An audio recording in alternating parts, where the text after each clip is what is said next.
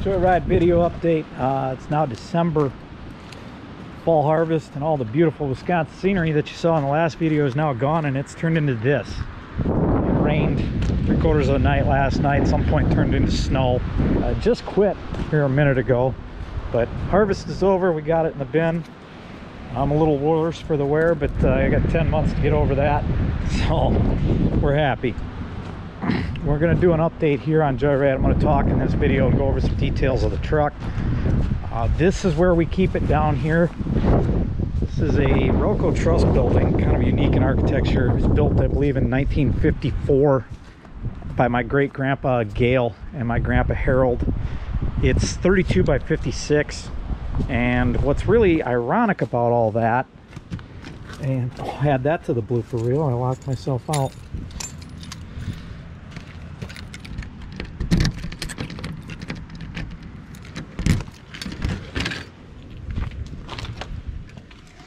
Is that when great-grandpa Gale put this shed up, he said it's so big you'll never fill it with equipment.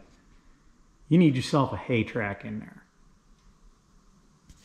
so that they could put loose hay and farm equipment in it. So here it is. There's Joyride, the 8V92. And the number one thing, the number one question, comment, and even a couple people said that we're completely made up. What do you think it is? It's the Ddec. The fact that an electronic 2-cycle 8V92 exists. So we're going to put that, we're going to go through it. We're going to put that to bed a little bit here. Here's the interior, which is totally not done. Plain old Williams control pedal. No linkage, no cable, just wires.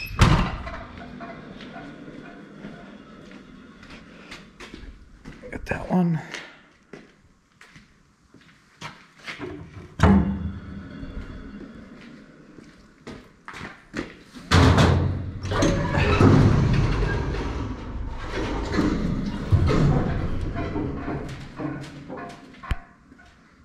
There it is.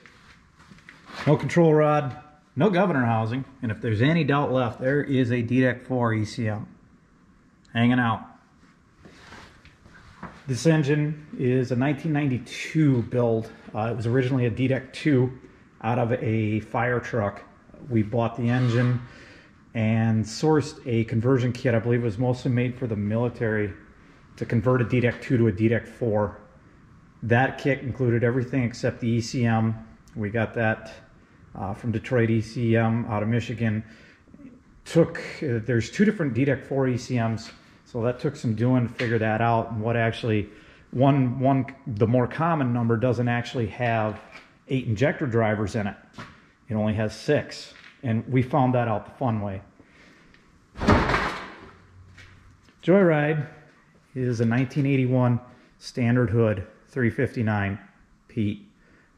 It's not very original truck, so it's nice to kind of do it, you know, in the way that we wanted to do it. It was originally a glass hood single cleaner truck.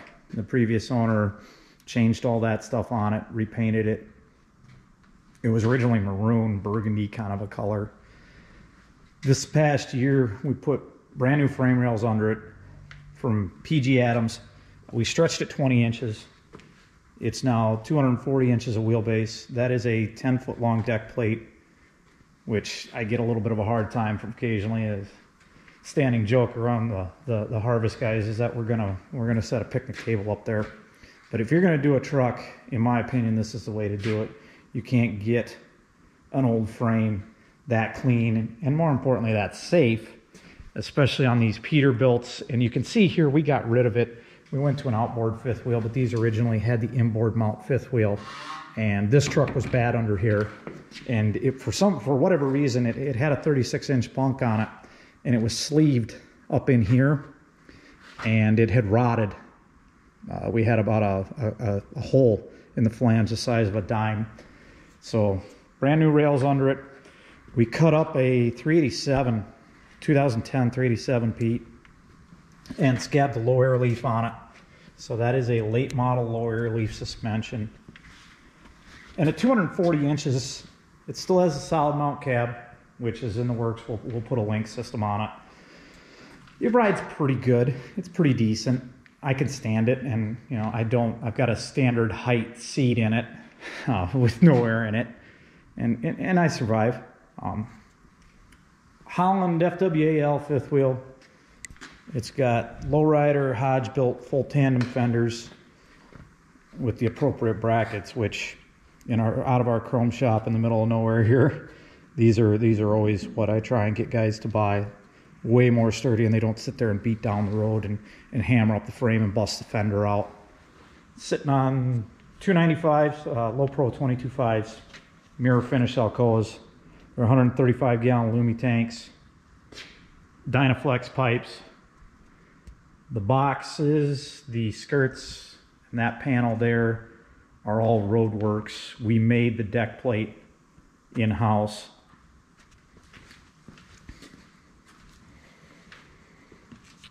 We lowered the front 2.5 inches from the air leaf to the low air leaf, and it sits just about, I actually believe, if I remember right, I had the frame angle within 1/10 or 2. The valve covers, I get a lot of questions on those. They're a chrome powder coat. We spilled on them, and that's on me. Metal coating specialists here locally in town did them for us, and they did a real good job. We left the clear coat off them to try and get more of a shine out of it. And the first time we spilled on it, something chemically reacted. So that's on me, and I got to redo those. And that's why they're like that. The interface,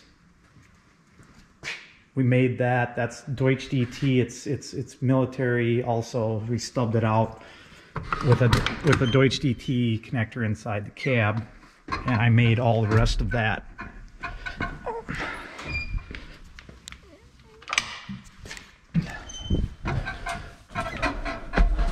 We've got the check engine, stop engine lamp in it.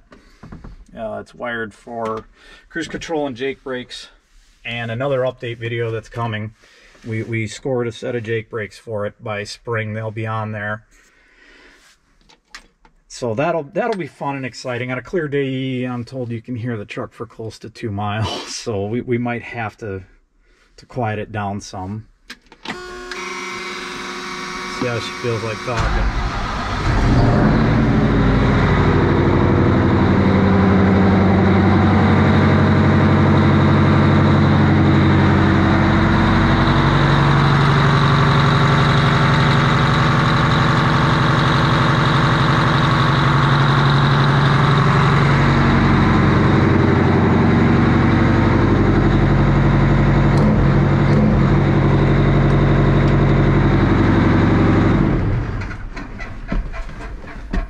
Electronically driving truck, the only thing it does not have is cruise control. The switches are wired for it. It does high idle. We're having some problems with a speed signal. This is what I believe to be the original speedometer head with accurate mileage at 893,000. We're trying to save that, and I know there's pulse generators. We've bought a couple, but I have yet to come up with something that'll reliably produce a pulse signal for the ECM to maintain cruise control. And that was a big part of the goal, was to have this old engine technology mated with modern convenience, you know, that does everything you want it to do. A lot of guys say that they're not usable anymore, or they're just a toy or anything like that, but we worked this truck. We saw it in the farm harvest. We had it out, last time we had it out was about a month ago. We got a 48-foot detached trailer, and I hauled a customer truck in with it on detached. So this thing works, and we think that's the most fun part. I really enjoy your comments. Like that there's some other people out there that kind of share the same thoughts and joys that we do. So stay tuned, and we'll keep doing more.